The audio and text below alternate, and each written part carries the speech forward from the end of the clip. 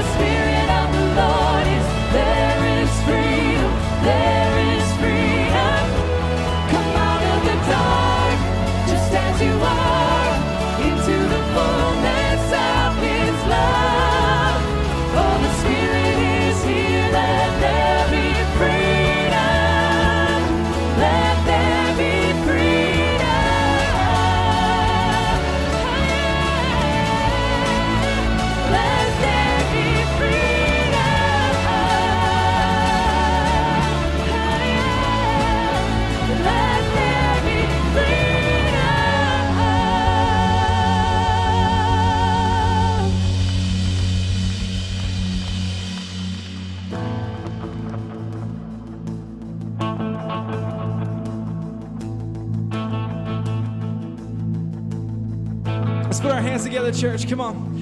I raise a hallelujah. in the presence of my enemies. Come on, you sing it out. I raise a hallelujah. Louder, come on. Louder than the unbelief. I raise a hallelujah. My weapon is a melody. I raise a hallelujah. Heaven comes to fight for me. I'm gonna sing in the middle of the storm. Louder and louder, you're gonna hear my praises roar from the ashes. Hope will arise, and death is defeated. The King is alive.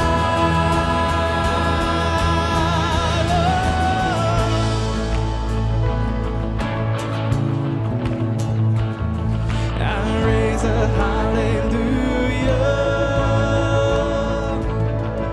with everything inside of me. I raise a hallelujah. I will watch the darkness flee. I raise a hallelujah in the middle of the mystery. I raise a hallelujah. Fear you've lost your hold on me. Come on, let's sing.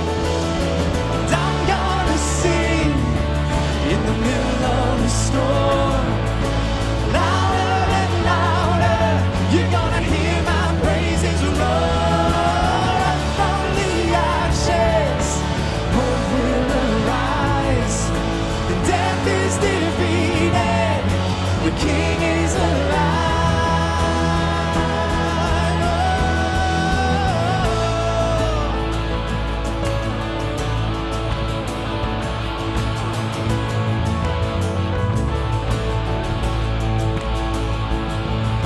Sing a little louder, you say. Sing a little louder. Repeat after me, come on. Sing a little louder. Sing a little louder. Sing a little louder. Sing a little louder. Sing a little louder. Come on, church, let's shout it out. Sing a little louder. In the presence of my enemies. Sing a little louder. Louder than the unbelief. Sing a little louder. My weapon is a melody. Sing a little louder. Heaven comes to fight for me. Oh, sing a little louder in the presence of my enemies. Sing a little louder, louder than the unbelief. Sing a little louder. My weapon is your word to me. Sing a little louder. Heaven comes to fight for me.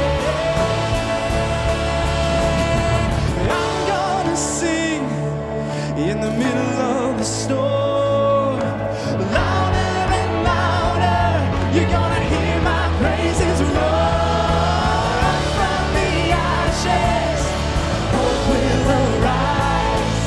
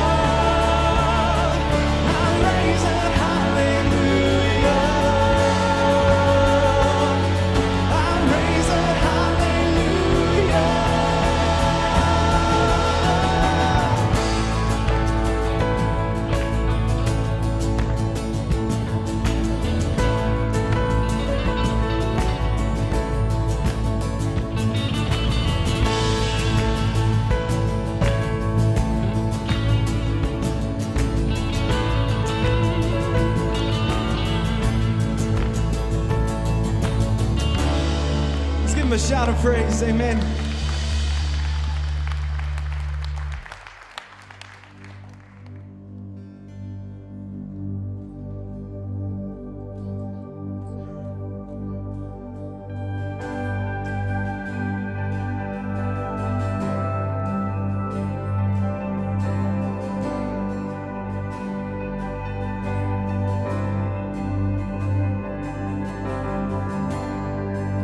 Worthy of every song we could ever sing,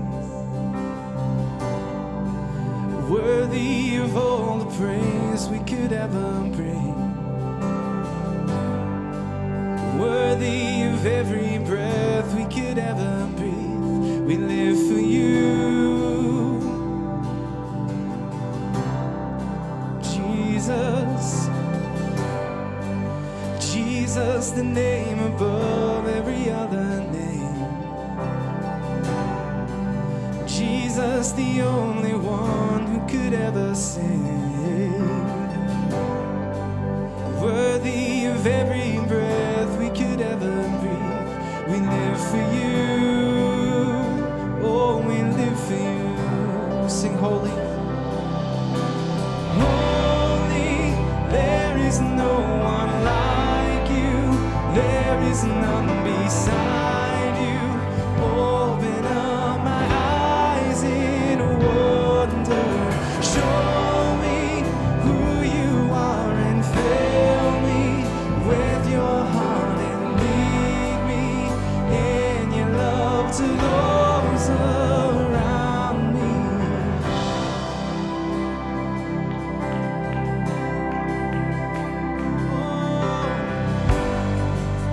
Worthy of every song we could ever sing, worthy of all the praise we could ever bring, worthy of every breath we could ever breathe. We live for you.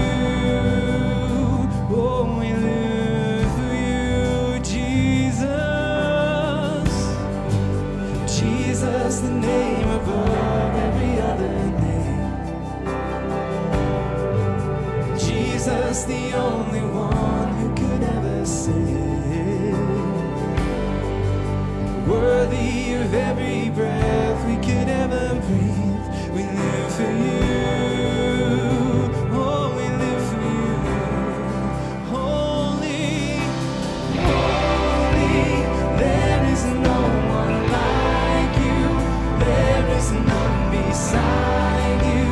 Open up my eyes in wonder. Show me who you are and fill me with your heart and lead me in your love to those around me. Holy, there is no one like you. There is none beside you. Open up my eyes in wonder. Show me who you are and fill me with your heart and lead me in your love to those around me.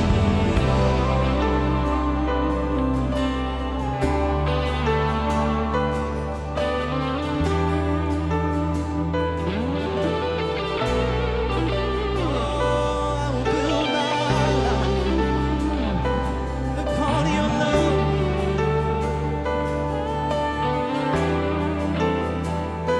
Let's sing this in one voice, church.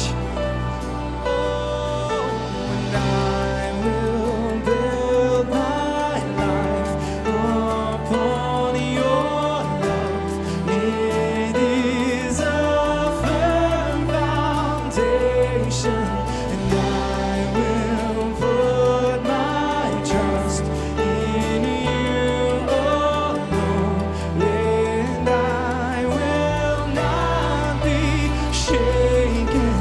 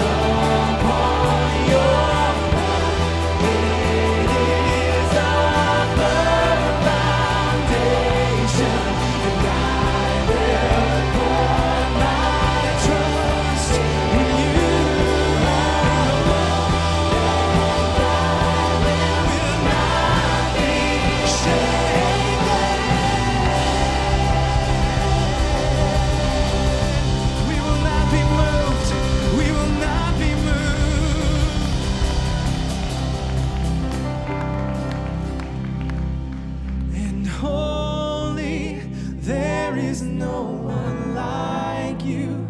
There is none beside you. Open up my eyes in wonder.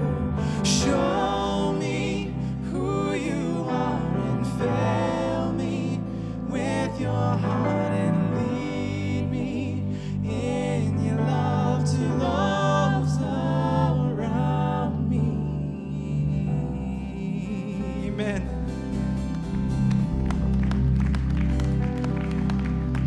God, we just thank you for this morning. We thank you that your love is a firm foundation. And I pray that we would have the courage and the tenacity to build our lives upon that, especially in a day of so much shifting sand, so much shifting conviction. Things are so fluid, Lord, but we trust you in all things. And we thank you for this time. We love you and praise you. In Jesus' name, amen.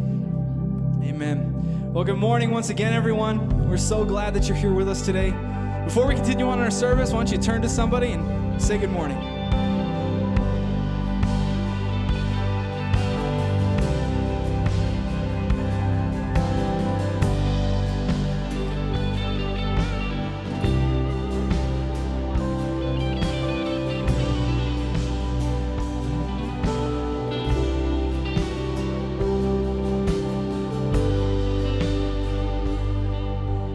Once again, good morning, Lakeshore. It is great to be spending this morning worshiping with you here today. My name is Dave, and I'm excited to be spending this time with you.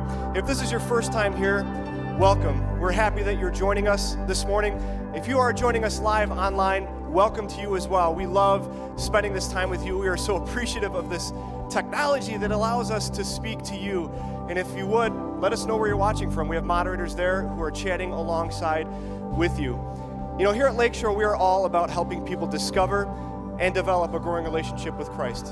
And that's what we do. That's what our purpose and our mission is. And really how we go about doing that is just establishing a relationship with you. You know, I'm not sure what brings you in through these doors today. I'm not sure what got you to tune in this morning to our service, but we're happy you're here. And we would love to reach out and establish a connection. You know, there are so many different ways to grow here at Lakeshore. I don't know where your spiritual journey is, but wherever it is, we have a space specifically for you. It's called Get Connected. It's just through those double doors. We encourage you to stop by after service. If you hear something today in this message that you're unsure of, maybe you have a question or you're not clear on where your next steps are, we encourage you to stop by Get Connected. Someone will be there willing and able to speak with you and help get you directed on your path. And we have these Connect cards. I ask you to pull one out. You can do that right now. These are in the seat back pocket in front of you. Fill out a way that we can get in contact with you. It's not like some creepy stalker thing. We're not going to do anything like that. We just want to say hi this week. And again, also we have the ability to watch the entire service out in the atrium. So if you have any food or beverages or coffee, we'd ask that you would help us keep the auditorium clean and enjoy that in the atrium. You won't miss a beat. The whole entire service is broadcast live on all the TVs there. So today we are continuing in our brand new series we kicked off last week called Unboxed. And we open it up with Unshakable. We open it up with developing unshakable faith. And if you missed that message, I encourage you, check us out on YouTube. You can find that message. You can catch up this week. I was encouraged, and I'm sure that you would be too. My wife and I both left feeling super convicted. You know, in a world with ever-changing, competing worldviews of values and convictions, how do we hold firm in our own convictions that seem to contradict what the world would have us believe? And today, our senior pastor, Pastor Vince DiPaola, is going to join us and help us learn to develop unshakable convictions.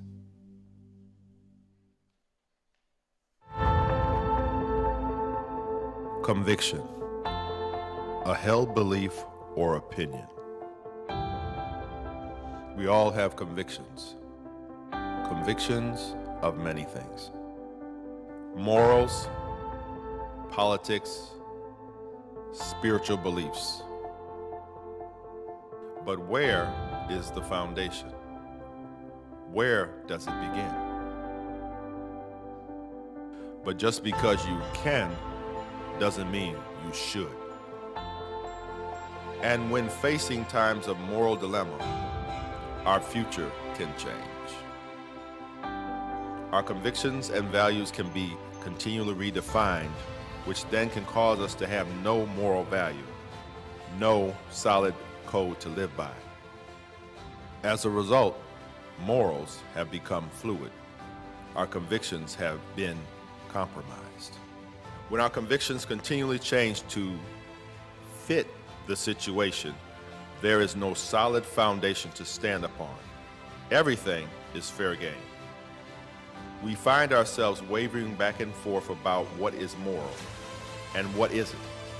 Anyone or anything can come along and completely shake the foundation of what we believe or how we act on a daily basis. But what defines my conviction? What will I allow to shake my conviction? In today's culture, can I find an unshakable conviction? How can I maintain my conditions without changing?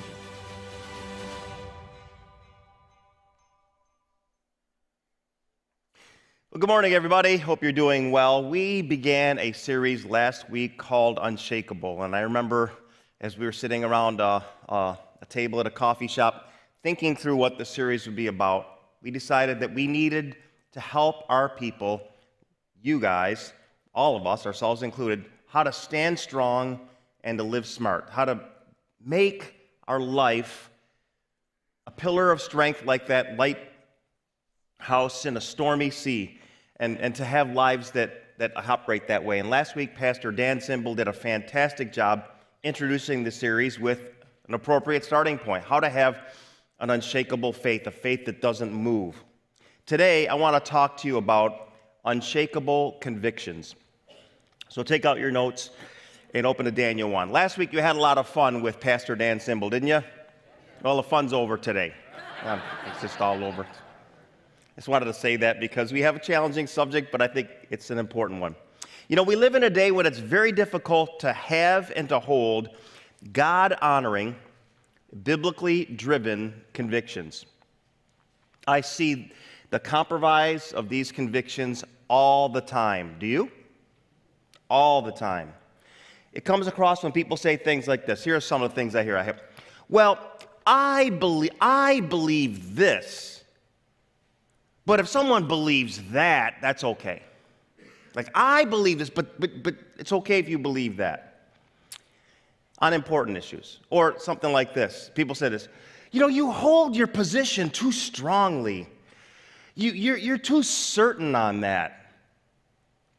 And because of that, I think and pick your poison, I think you're unloving or rigid or moralistic or legalistic. Or most tragically, I know what God says about that, but, question, does it really matter what you say after but? According to Merriam-Webster Dictionary, convictions means this: a strong persuasion or belief, the state of being convinced. On many things, we should all aim to hold some deep personal convictions that can never be changed. Could you imagine our lives if we didn't operate with convictions? Could you imagine that? If everything was awash with whatever people felt around us? But the truth is, all around us, the world is constantly tempting us to leave our convictions. And it's telling us our convictions aren't a big deal. In fact, really, you'll be happier if you set aside your convictions. Every day there will be times, and there are times, when you and I are tested and faced with the choice whether to do or say or believe the right things. It will happen. It happens every day. And when we do, we're just going to have to make a decision. So I'm just kind of giving you the big idea right up front. We have to make a decision. We have to decide if we're going to go with God despite the cost, or if we're just going to forsake our convictions, what we know is true, and just go some other way. It's a moral crossroads, in effect. But I do know this, and this is important. If you will establish convictions that are based on the Bible, the truths of the Bible, convictions that will and have proven to stand the test of time, you may have to pay the price in the short run, but it will spare you from an even bigger price in the long run. Unshakable convictions all hinge on this one question. Whenever you decide, will I honor my convictions or will I go some other way? Here's the question you have to ask yourself. Please. Do I want to pay now or do I want to pay later? Because you're going to pay some kind of way. It's just now or later. Are you willing to pay a smaller price now by maintaining your convictions to avoid paying a bigger price later for violating them? I've been a part of both options. I've seen both options. I like the pay now option. When I was a kid, I had some weird habits. Now, those of you who know me tell me something I didn't know. And one of the weird habits I had as a kid was this. When the TV was on, I would run to the TV to watch the commercials. And then the show would come on, and I'd walk away. So, I know I could sing the Virginia Slims commercial, "You come a long way, baby." Remember that? With Tarryton, "I'd rather fight than switch." These are when cigarettes were on TV. I'm really old, I know. Maxwell House Good to the Last Drop, I think they still even use that. Well, there used to be a commercial for Fram oil filters which really shows this whole principle in 31 seconds. Watch it. This is a main bearing job, about $200. And this is a Fram oil filter, it's about $4. Now, if the guy who owns this car had put $4 into one of these when he had his oil changed, chances are he wouldn't be putting $200 into one of these. Well, choice is yours. You can pay me now or pay me later. How many remember that commercial? Not too many old folk in here. All right. What he basically said was, he goes, "Yeah, I'm just repairing this engine because he didn't put in a Fram, and you could pay me now or pay me later. Apologize for technical difficulties." What convictions do you hold that are being challenged today? What beliefs, what behaviors are you tempted to compromise? Are they in the area, and I'm not picking on anybody, but I'm just going to tell you the truth. Are they in the area of sexuality? Are they in the area of relationships? Are they in the area of honesty, finances, marriage, family? My goal is to help you choose and maintain unshakable convictions. And I realize that this can seem like a heavy message, but I also realize this is one of the most important messages we could ever hear in a nothing's right, nothing's wrong, absolutes always change culture. We need them. So let's talk about maintaining your convictions no matter what. We're going to look at Daniel chapter 1, as I mentioned earlier. A little bit of backgrounds in order. In 612 BC, the world power was Assyria. Assyria had its headquarters in Nineveh. Think Jonah. Nineveh, headquarters of Assyria. Jonah was around during the Assyrian Empire when it was the world power. In 612, the Babylonians defeated the Assyrians in their capital city, Nineveh, and began to emerge as the world power. And as the Assyrians faded and the Babylonians rose for the next 7 years, they asserted their power. And in August 605 BC, Nebuchadnezzar became the new king, replacing his father Nabopolassar, who had just died. A month later, if you're keeping score at home, September 605, Nebuchadnezzar attacked Jerusalem, and he began to subjugate the people of the city. He didn't destroy Jerusalem. That wouldn't happen until 19 years later, 586 BC. And he just subjugated it. Why did God allow Nebuchadnezzar to subjugate his holy city, Jerusalem? For the very thing we're going to talk about today. They violated their convictions. So this morning I want to talk about understanding a convictions test and then how to overcome and how to maintain your convictions no matter what. Let's look at the first 7 verses. It's going to show us how conviction tests works. Let me just work through it and then give you a couple principles. In the 3rd year, at 605 BC, of the reign of Jehoiakim, king of Judah, Nebuchadnezzar, king of Babylon, came to Jerusalem and besieged it. Notice he didn't destroy it, he besieged the city. Again, Jerusalem wouldn't be destroyed until 19 years later in 586 BC. And the Lord delivered Jehoiakim, king of Judah, into his hand, along with some of the articles of the temple of God. So the 10 tribes of the north were called Israel, even though all 12 were Israel. They had been wiped out in 722 and 721 by the Assyrians, this previous world empire. This was the beginning of the end for Jerusalem, or Judah, the southern 2 tribes, and they besieged it. Then it says, these articles from the temple of God, Nebuchadnezzar carried off to the temple of his God in Babylonia and put in the treasure house of his God. And of course, he did this to honor his false god. Of course, there are many gods, but one of his false gods, maybe it was the god of war, to honor his false god with the prized possessions of the God, the true God of Israel, and taking them and putting them in the temple of his false god. Now we get to the story. Verse 3.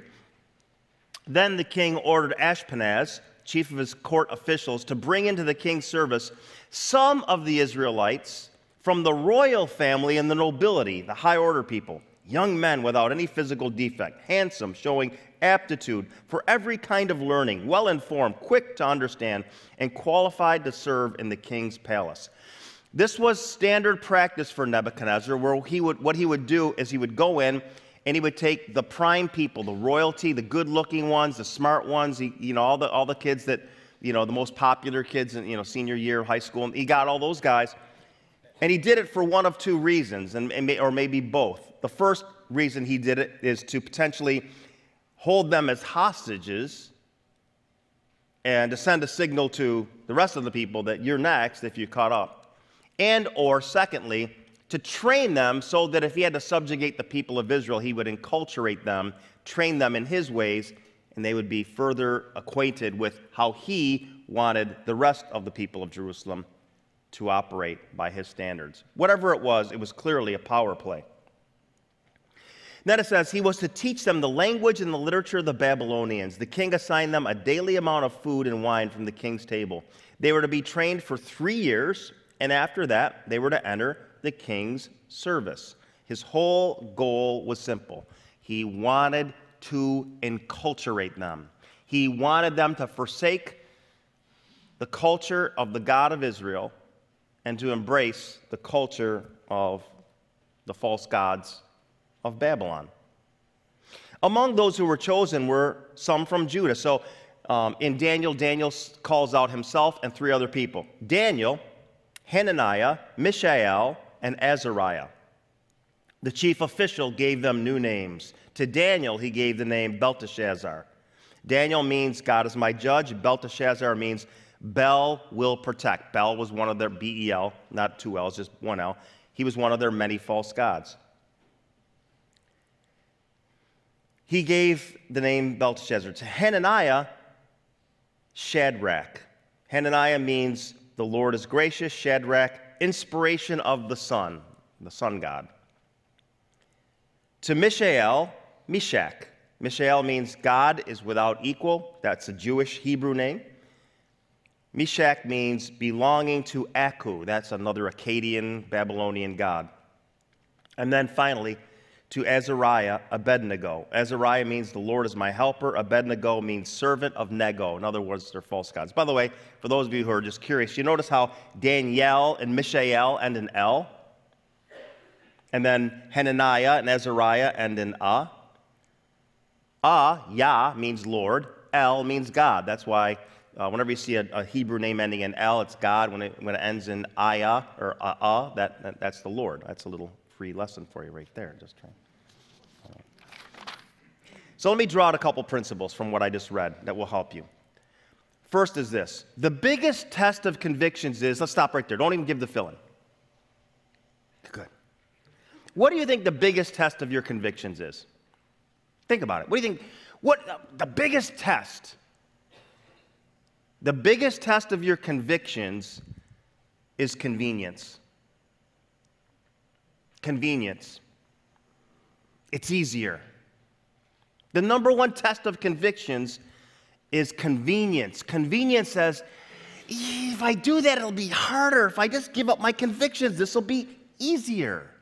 It's easier. It's okay. Just set aside your convictions just one time. It's okay. Set aside your convictions just on this one issue. You can be right on 90% of it. Just this one issue, be wrong. It's okay.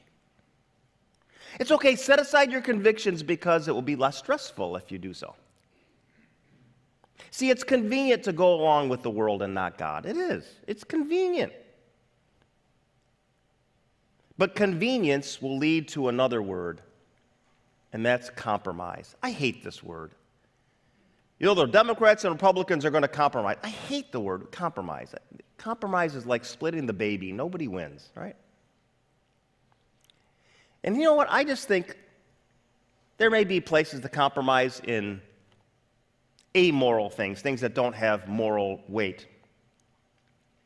God never compromises morally. I'll tell you a great story. A guy was hunting down a bear. He tracks him down. The bear stops. He's about 10 yards away from him. He's ready to shoot. The bear starts talking to him.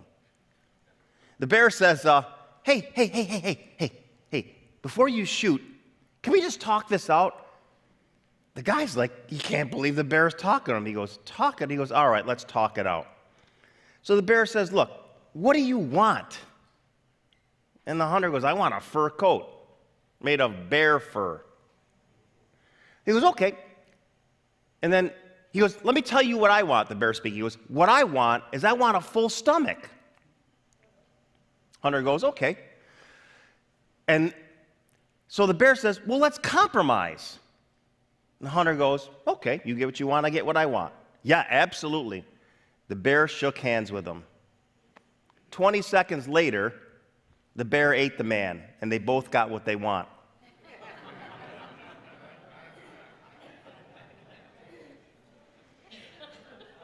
For some of you, just go out to lunch and somebody will explain exactly what that means. But contrast that to Acts chapter 5:29, where it says this: Peter and the apostles replied when they were told, stop speaking about Jesus Christ. Would you shut it? Shut it on this subject of Jesus Christ. Look what they said. We must obey God rather than any human authority. What are they saying? We have convictions. We won't choose convenience, and we will not compromise. In the short term, yeah, everything was great. No, short term, verse 40 says they were whipped. In the long term, verse 41, it says the disciples walked away praising God that the Lord, in their minds, and in my mind too, the Lord in His goodness allowed them to have the privilege to suffer for His name. And I'm telling you, it's only going to be a little bit here and there, but there's going to come a day and we're going to see who loves Jesus Christ and who loves what he gives when it becomes harder and harder to become a Christian in the United States of America. And we'll see who keeps going to the itching ear church that tells you you can have this, you can have that, got to speak it into existence, and who loves Jesus Christ. And we'll see. Biggest test of convictions is convenience. Remember that. Second, character is seen by what happens in us, not to us. Convictions tests are ultimately about our personal character. What is character? Character is who you are when only God is watching. That's what character is. Character is what happens in us, not what happens to us. Jesus put it this way in Matthew 15:11. What goes into someone's mouth does not defile them. He was talking about, oh, the disciples didn't eat the right food. He says that doesn't defile them. What goes into his mouth doesn't. But what comes out of his mouth, that is what defiles them. Why do I say this? Because even though, this is big, even though Nebuchadnezzar assigned these 4 men a new home, a new knowledge, a new culture, a new diet, new names. He could not change their convictions, their character, their values, or their beliefs. It's a powerful example of what we need to know about a conviction test. Here's what I know. The more you know about a test ahead of time, the better chances are you're going to do well on it. So how did Daniel, Hananiah, Mishael, and Azariah respond to these conviction tests? The same way we should. So what do you do when your convictions are tested? That's the rest of the passage, and I want to give you 3 principles from the rest of the passage on how to overcome a convictions test. When your convictions are tested, what do you do? First thing you do involves the principle of dedication. You establish clear convictions up front. Before you face the pressures of the moment, determine your convictions well ahead of time, and then be dedicated to them. Know what you believe before you get thrown into the pressure cooker of compromise. Notice verse 8 to 10. But Daniel resolved not to defile himself. Resolved. Another translation says purposed or determined. He was resolved. He had a purpose. He purposed. He determined not to defile himself, not to defile. Just think of a file cabinet, right? All your files are in order. Defile means to just like get everything and mess up the files. And it has to do with your moral orderliness. He refused to change his moral order into some crazy spread. He maintained the order of moral integrity that God asked him to. With the royal food and wine. And what was the temptation? Convenience. See what I told you? What was the temptation? You could eat it up. You could have anything you want. Lifestyles of the rich and famous. Caviar. All that. And he asked the chief official for permission not to defile himself this way. Now, is there something wrong with eating royal food? No.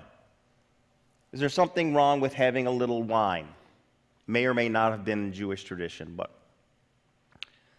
I don't think the issue was the food. The issue was the food was sacrificed to the idols of Nebuchadnezzar. And to engage in that food would have been understood by everybody around that you buy into the gods of Nebuchadnezzar. And they said, we can't even send even a potentially mixed signal on this. That's what it was. Now, God had caused the official to show favor and compassion to Daniel. Stop right there. I want you to remember that, because we're going to see later how he literally caused it. God will cause favor on your situation when you put him first. He will give you favor when you have to maintain your convictions. But you have to trust him, but more on that later. But the official told Daniel, even though God had given this man favor for Daniel and his friends, he said this, I'm afraid of my lord the king, who has assigned your food and drink. Why should he see you looking worse than the other young men your age? The king would then have my head because of you. He's torn. He says, I like you, Daniel. You're a good guy, and I think the world of you, but I don't want to die. So he's nervous. He's in a tough situation. But here's the point. No matter what, Daniel was not going to violate his God-honoring convictions. And that was because he established his convictions up front, before the conviction test. God does not change. Malachi says, I am the Lord, I do not change. God's views on right and wrong do not change. So if you want to please God and be like God, you will not change your beliefs or convictions, no matter what the world, no matter what the majority of people, no matter what ABC, NBC, CBS, Fox News, CNN, MSNBC, no matter what they say. One text that's been ringing in my head for weeks is this. In Romans, I think it says, let God be true and every man a liar. In other words, God is the truth.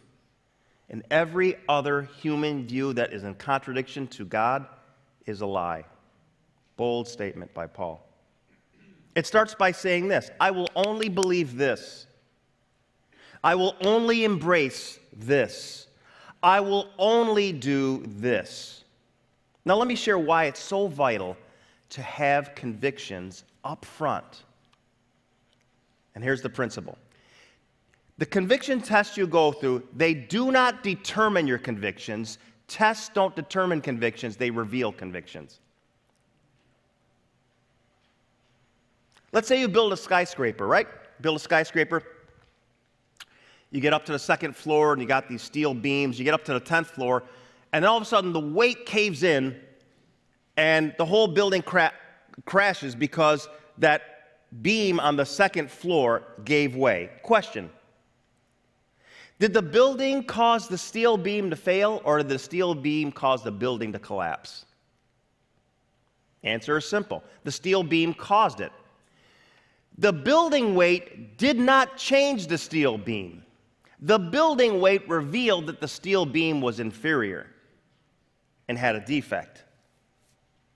People say, well, you know what, I usually have good convictions, but, you know, I just this one thing, and it just, the pressure got to me, and I understand that. And look, we're all frail. We all have feet of clay. I certainly have feet of clay. I certainly fail all the time, but I'm not making excuses for me either, and that's this. All that tested was revealed that you've got an area to grow in. I think a couple years ago I talked about a story where I'd done something I rarely did, and we parked one of our cars, our Ford Taurus, out in the street. And I think I told you some girl had got hammered in her neighborhood, and she had to get up real early for work. So she must have pulled a late nighter and got maybe a couple hours of sleep. And she's driving her car, and all of a sudden our bedroom in our previous house was in the front of the house. Bang! You know, 5:30 in the morning, bang! 6 in the morning, something like that. And all I heard was, she's trying to start her car, and her car's in my trunk. And she cracked her head on the windshield. I mean, she literally had a lump on, you know, they don't like, they're kind of shatterproof, so they have the spiderwebby cracks in it, but like had a lump, and her head had the same lump in the same shape. So I told the story, and I felt bad, but I never told the rest of the story. So the rest of the story is this. So this Ford Taurus, we bought this Ford Taurus from my mom's husband, my stepfather's company, fleet of cars, which meant it was a sales car, tons of miles for a relatively newer car. Now again, this car, it did not have the leading one in front. So in other words, it had 5 places in the tents. It didn't have 6. So the odometer said 57,000 miles. But because it was so new, Progressive gave me a check for 57,000, but the car really had 157,000 miles on it. And I got a check. I go, great, this is a little more than I thought. Then I read the letter. Here's the check for your car with 57,000 miles on it. I had a decision to make. Now, I'd love to tell you, I'm going immediately to Progressive. Took me 3 hours. I'm telling you, I started to look up scripture. I couldn't find a verse for it. I'll never forget, I went down to Henrietta to Progressive office, and I said, I'm here to give you this check back. Why? You gave me too much. The lady looked at me and she goes, okay. And she looked at me like I was from another world. That was my goal. For those of you who are interested, I was Italian. I pulled out my Dago Italian negotiating power, and I did get it kind of halfway in between the 57 and the 157, so I did. All right, anyway, probably didn't need to know that. But here's the point. That stuff, you guys aren't laughing. I hope the 11 is better than you. That only happens when you establish clear convictions up front and stay dedicated to them. So here's my question for you. Do you know what you will always do? Do you know what you'll always believe? Right now. Do you know what you will never do? Do you know what you will never believe? Right now. This is why we believe the Bible. The Bible is always true. I don't know if you believe that. If you don't, I hope you will. You just need to know we believe that. Every word of the Bible is true. It doesn't fail people. It's never failed me. Many of you would say, it's never failed me either. And your convictions must be based on the Bible. I think of Jesus' words in Matthew 7. If your convictions are based on the Bible, it's like building your house on a rock. And if your convictions are based somewhere else, it's like building your house on quicksand. The more you read it, the more you become like it. I think Chuck Swindoll said, you read the Bible so you become bibline. Bibline. Dedication. Establish all your convictions clearly up front. Second thing, when you face a convictions test, and the second principle is the principle of demonstration, and that's this. Turn your conviction into actions. It's not enough to say, this is what I believe. What are you going to do? Are you going to do what you believe? That's important. It's where the rubber meets the road. You have to find the right way to turn your deep convictions into right moral actions. Notice how Daniel does it. He's very smart about it. He realizes the pressure he's in. I'm not compromising. This man feels like he's going to be doomed if the right thing isn't done. So watch this. It's brilliant. Daniel then, in verse 11, said to the guard, whom the chief official had appointed over Daniel, Hananiah, Mishael, and Azariah, please test your servants for 10 days. He didn't say, let us do this for 5 years and let's see what happens. You know, very reasonable. He says, let's do a 10-day, just a short test. Give us nothing but vegetables to eat, not that pagan sacrificed food, and water to drink, not that pagan sacrificed wine. He didn't say, dude, look, I ain't changing, pal. You go tell Nebi, I ain't doing it. He didn't ask, you know, there's a lot of Christians that do that, you know. Oh, this is the truth. This is the truth. And I just want to go, brother, thank you for telling people the truth, but dude, you are as rough as sandpaper. One time I was at a jazz fest, and I go, not a jazz fest, the Rochester Jazz Fest. I like jazz music. My wife and I go all the time. So, well-intended Christians were there. Okay? So, they are taking some abuse, like some really bad abuse. And one guy walked by and looked at him. He goes, you are so full of, you can imagine. Another lady walked by and blah, blah, blah, and these guys lost it. And they go, look at you with your short hair. And they started laying into her. And it was tough.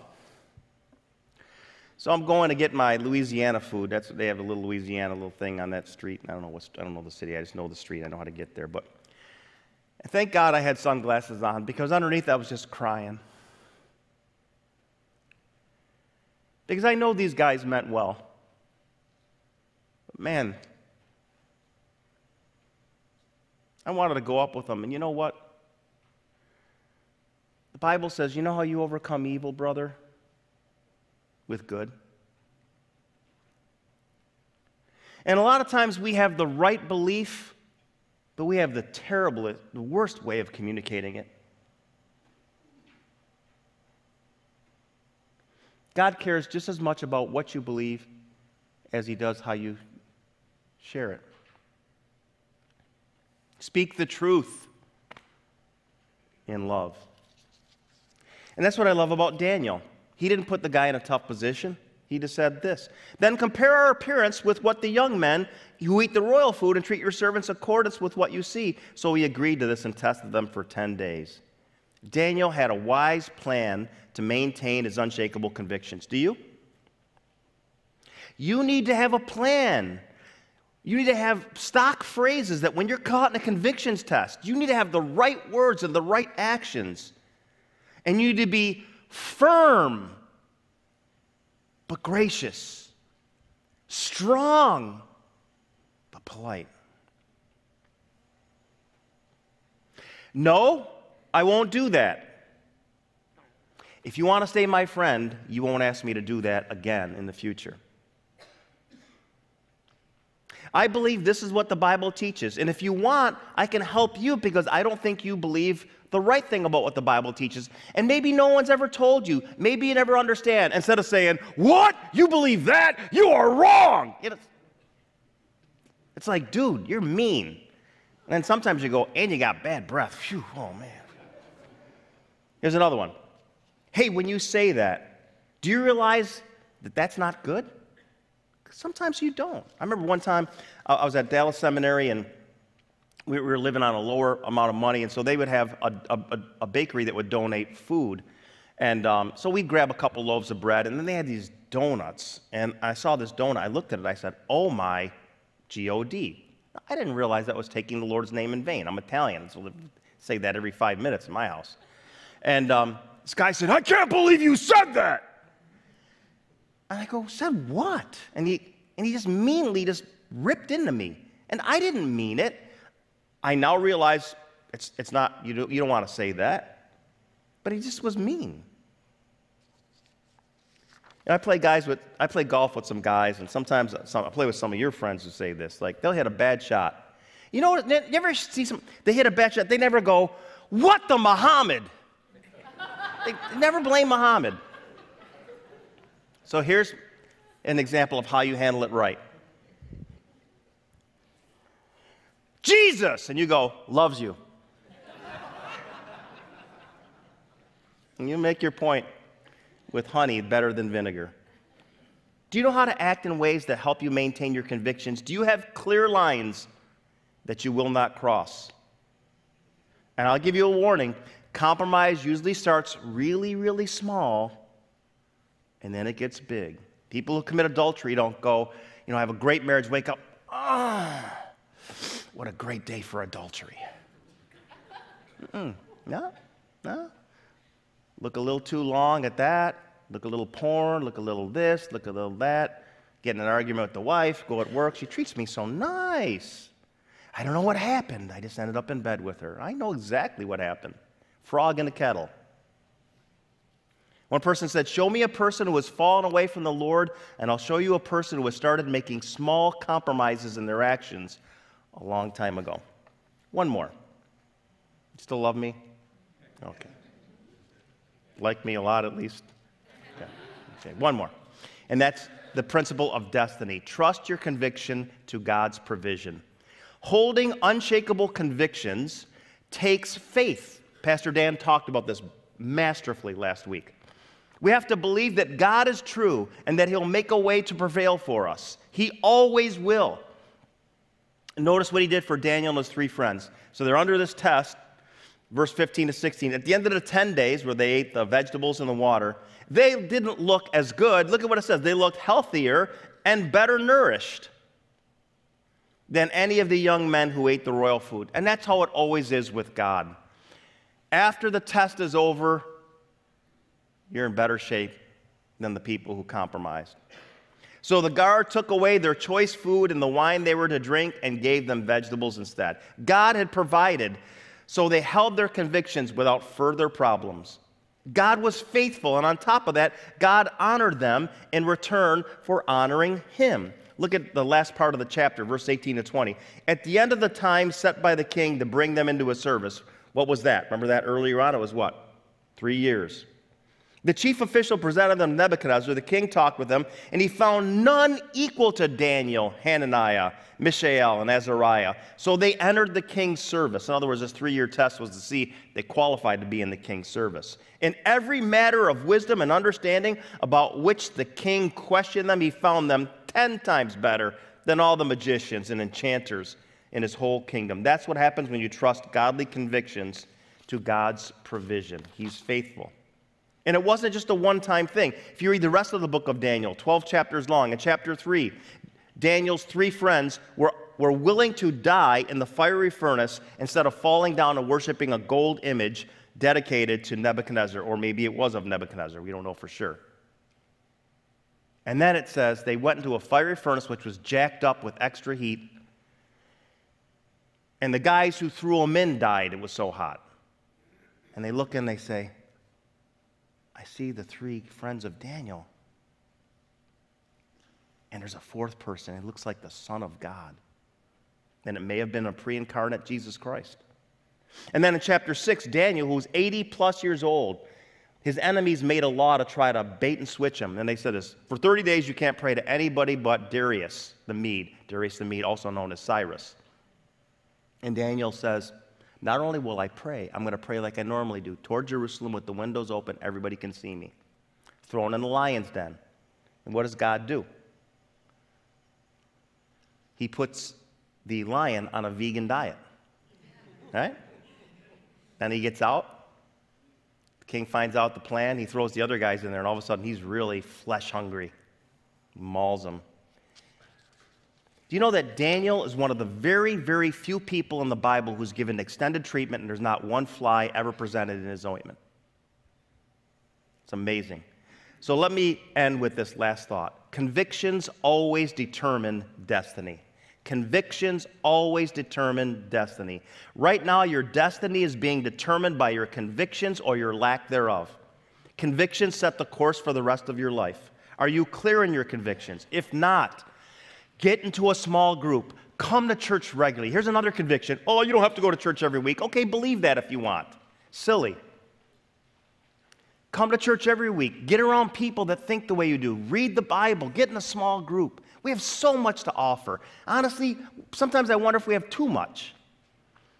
Are you strong in your convictions? If not, ask God. Say, God, give me a resolve. Pray it. Give me a resolve, Lord God, to think the way you do. Remember, when you compromise convictions, it's easier in the immediate, but it's a lot harder in the long run. But when you have unshakable convictions, it's harder in the immediate, but so much easier in the long run. You could pay me now, or you can pay me later. Let's all bow our heads. Sometimes we have to have a more challenging side to our messages, and this happens to be one of those days. And to me, this is not between me and you. Nope. To me, this is all about between you and God. That's all. So I just ask you to do a little business with God. Where are your convictions today? Is there a line you will not cross?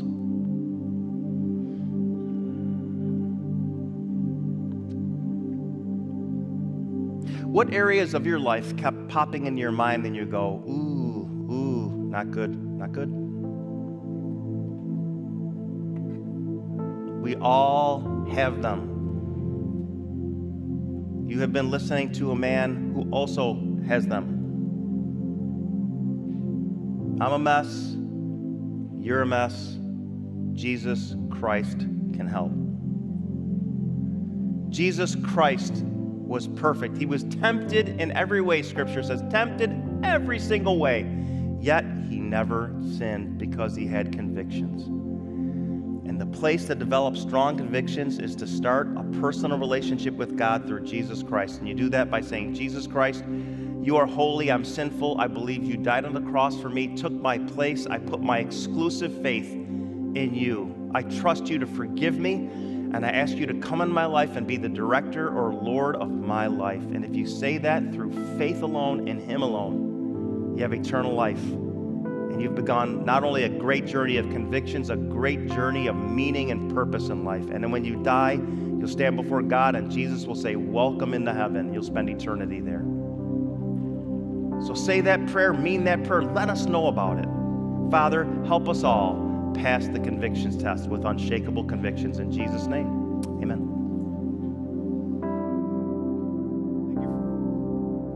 Thank you for that, Pastor Vince. A challenging message.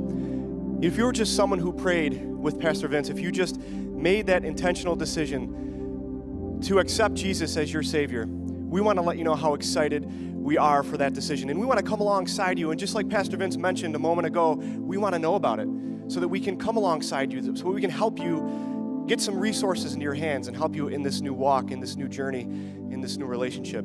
So that Connect card that I talked about earlier in the service, if you flip that over on the back side, there's a checkbox that says, I'm making a first-time faith commitment. You could check that box and drop that in the offering bucket as it passes you by. And if you're joining us online live as well, you can check that box as well. You can fill out that Connect card and submit it, and we'd love to reach out and connect with you and get some resources into your hands. And I love what Pastor Vince said earlier in the message about turning your convictions into action. And maybe today you have a new conviction. And whether you're a brand new Christian from this moment forward, or you've been a Christian for a long time, and if you haven't been baptized, that could be your next actionable step to place your convictions into action. And so that we could celebrate with you your relationship with Christ, you being a Christian. And so we have a baptism orientation coming up on March 24th, and we have these baptism cards here as well. You can find those in the seat back pocket in front of you. I want to encourage you right now to take that out or just take it home with you and consider it. Fill it out, and you can drop that in the offering bucket as it passes you by. So at this time, I'd like to call our greeters forward as we receive the offering. And while that's going around, we want to extend our gratitude, our deepest thanks to you for being obedient to God and for supporting this ministry. Like I said earlier, you're helping this church help people discover and develop a growing relationship with Christ. It allows us to do what we do here, to be connected to you online, all these things. So we thank you for that. And if you guys have prayer, if you want to pray with someone immediately, right now after service, we're going to have members of our prayer team. They're going to be right down here at the bottom of the stage, willing and ready to pray directly with you and for you. So we encourage you to take advantage of that. If there's anything that you heard in today's message, in today's service, anything at all, we want to have a conversation with you. So we always have that Get Connected space, or you can find somebody with a lanyard on, and we'd be happy to conversate with you. So at this time, I'd like to ask you guys to stand, and we'll pray, and we'll dismiss. Lord God, we just thank you for this time. We thank you for this convicting message. God, help everyone in attendance here and everyone listening online, live, and in future recordings, Lord. We just thank you. Help us to grow into this conviction, into this practice of acting in our convictions. Lord, I lift everyone up here to you. Be with us as we walk. Be with us this week. And we love you. In your name we pray. Amen. Thank you. We love you. Have an awesome week. We'll see you next week. Thanks for being part of Lakeshore Church Online. We really hope that you enjoyed this experience and that you found encouragement in the message. If you have questions about Lakeshore, who we are, what we have going on here, stop on to lakeshorechurch.org. And again, if you're local, we would love to meet you here at Lakeshore. We have services every Sunday at 9 and 11 a.m. We hope you have a great week.